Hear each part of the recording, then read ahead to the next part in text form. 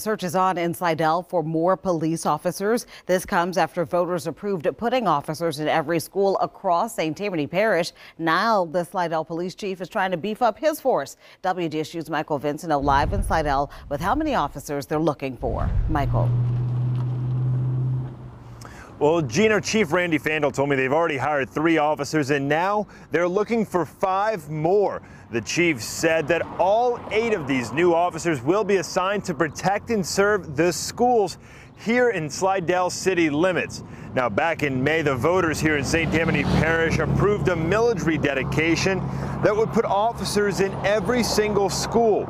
Here in Slidell, Chief Fandel said he had to hire those 8 more officers so we wouldn't have to take officers off of their already assigned patrols. Now, I also spoke to some parents today who are elated to have another level of protection in every school. We should consider them a safe environment because we're sending our children there 8-9 hours a day, including aftercares, and having that in the back of our mind, knowing that there's someone there that's trained to deal with certain situations is definitely a plus. It's our children.